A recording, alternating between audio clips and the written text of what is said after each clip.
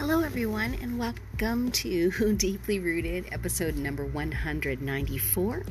I'm your host, Robin Norgren, and I am the owner of Josie's Art School and Bright Child Montessori.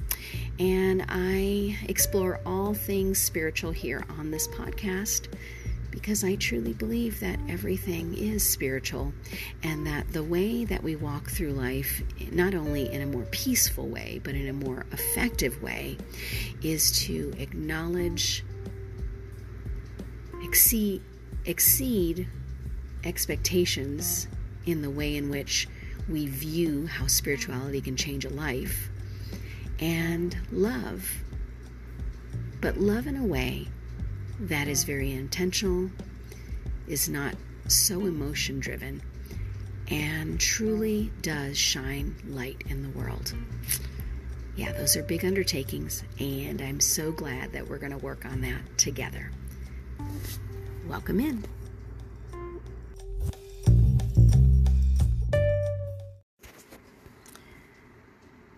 From my art journal, and also a soon-to-be journal that is available to you in 2023, here are my thoughts for today.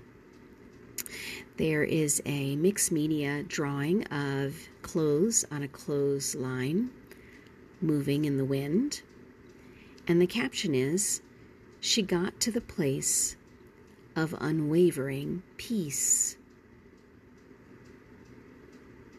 Brene Brown says, owning our story and loving ourselves through that process is the bravest thing we will ever do. Here's some thoughts. When you think about your life story, what emotions come up for you? Are there more moments that you truly embrace as a source of pride? How can you build more of those moments in your life?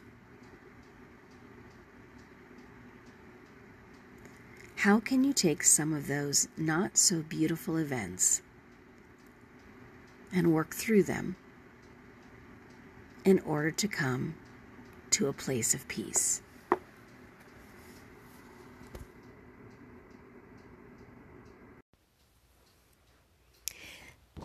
So, this ad is sponsored by Anchor. If you haven't heard about Anchor, it's the easiest way to make a podcast. Let me explain. It's free. There's creation tools that allow you to record and edit your podcast right from your phone or computer.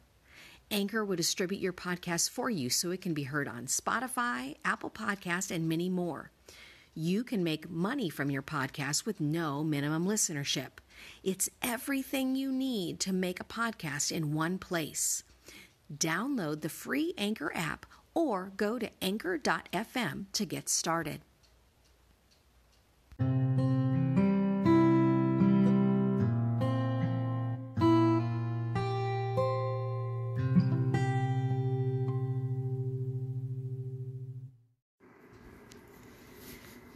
Today's invitation to imaginative prayer is titled God as Shepherd.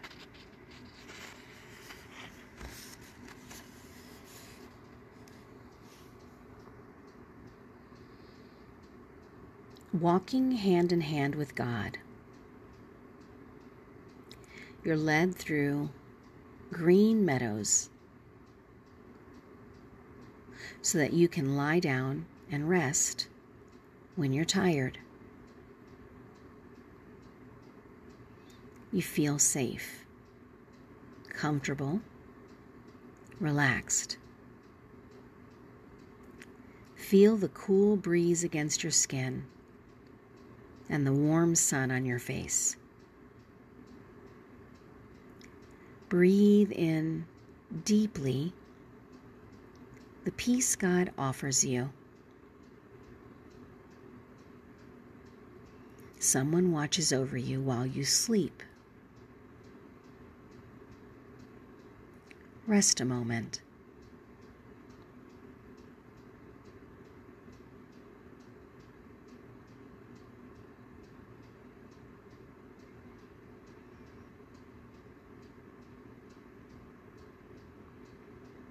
God, the creator of all of this, is good. God is the one who takes care of you, so everything you need is yours. When you feel thirsty, God leads you to a fresh stream. Feel the cool water. Taste its sweetness.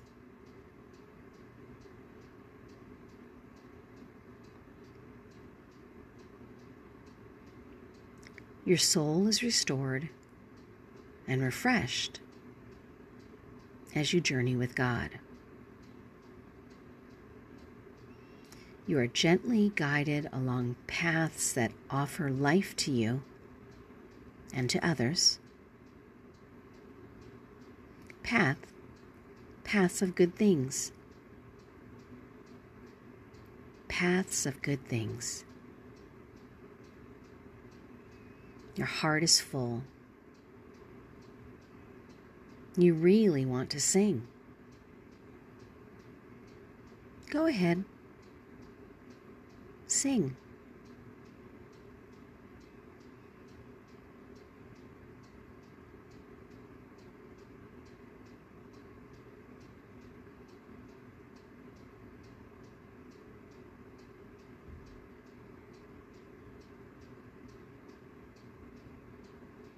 Even when you walk through a dark, scary valley,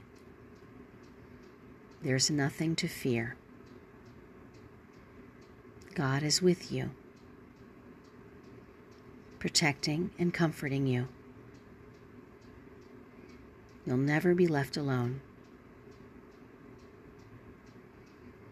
Feel yourself lifted into God's strong arms as you journey through the dark.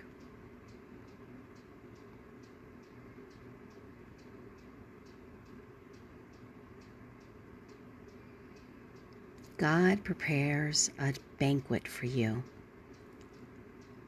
in the midst of all your fears. You are God's own. God blesses you with oil. Your joy overflows as you sit at the table and eat.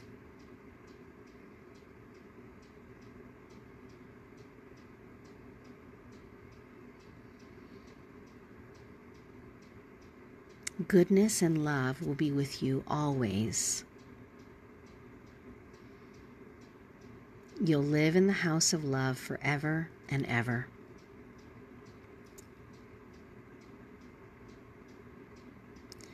Stay in the beauty of this love that never ends. Dance, play, rest, enjoy.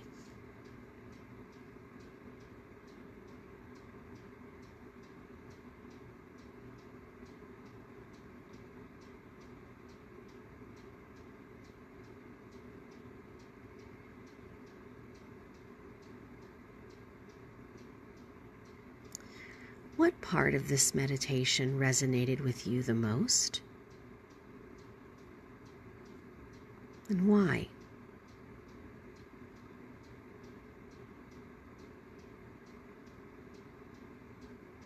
Take some time, even later today, and imagine yourself in that place again. And share your heart with God. And allow God to nurture you.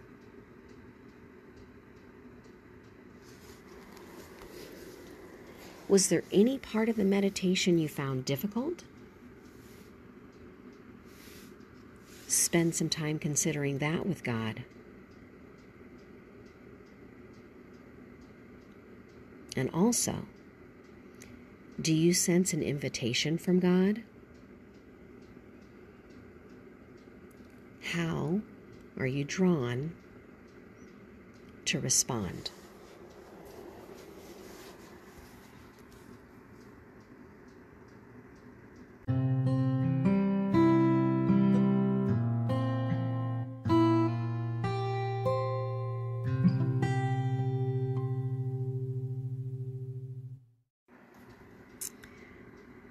Diary of a Creative Entrepreneur. This selection's dated February 15th. Yesterday was the smoothest running shift. The co-teacher and I are in sync, a team. And even though it was Valentine's Day and a lot of activity going on, it went very smoothly.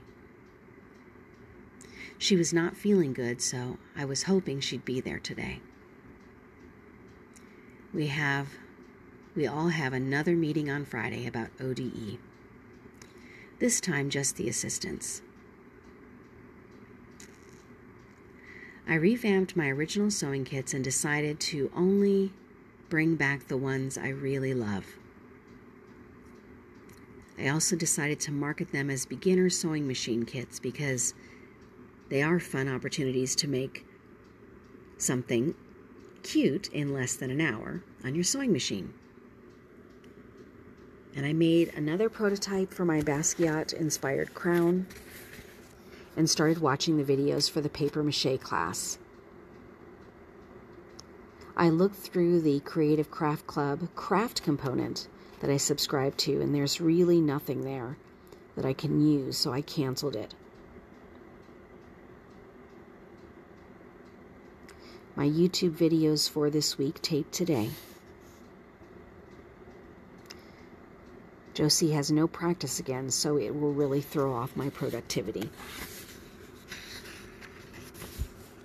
February 16th. 3 videos completed for YouTube this week. A practice experiment for ODE and a rain day today. We will see how it all comes together. One of the lead teachers wasn't feeling well yesterday. I can't believe we are in week 4 of Artful Selling, and this week's prep work is finding a shopping cart and an email service and opt-in items for building the mailing list. Josie has no practices again this week, so it has taken perseverance to find ways to keep on the tasks for the business. I am behind on thinking about who my ideal customer is. My little sister is back in the USA. Not sure how that will impact things other than I literally feel like I have 2 full-time jobs. February 17th. Went through my first rain day on the patio and still managed to do an art project and a science experiment. But I left feeling bloated and miserable in my body. We got our tax returns for review, and we officially have our down payment for our house.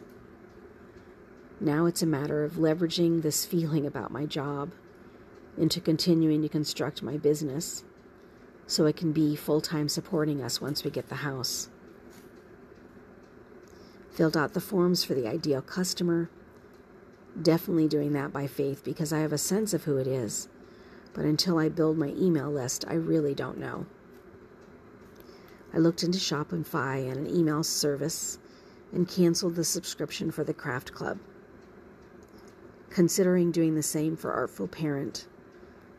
It's mostly videos, which doesn't help when most schools I work for don't often allow the technology to be used by the art teacher.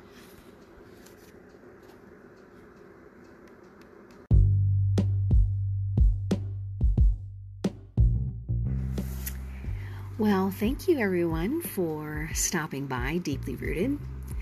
And if you're wondering how you can support me in the work that I am doing over the last 15 years as an artist and also, teaching art and teaching young ones in a Montessori environment, here is how you can do that. You can support this podcast. There is a tab that allows you to support me monthly. you can go over to my YouTube channel, subscribe there, and even click the notification bell if you would like art lessons on a very regular basis. I am now at 399 subscribers, and the goal is to get to 1,000 so that I can start getting ads, which means that it helps and, helps support what I do. Because I am committed to what I do, and I truly know that this would be the work I'm doing whether or not I'm being supported, but I would love for you to get in and become one of my collectors and supporters, and just help move this mission I have to promote healing and health through the arts in my community and in the world. Yes, let me see. There's also art kits, sewing kits, art journal kits that are available over on my Etsy shop. And I also do have original arts and prints that are available. And if you are following me on Instagram, you will see those being posted on a pretty regular basis as well. So anyway, you guys, I love so much that you are very much in the same vein as I am, that know that so much of what the world is experiencing could change. And we are part of the change, and I love that you are committed to being that change in the world. So thank you so much. I appreciate you, and thanks for stopping by.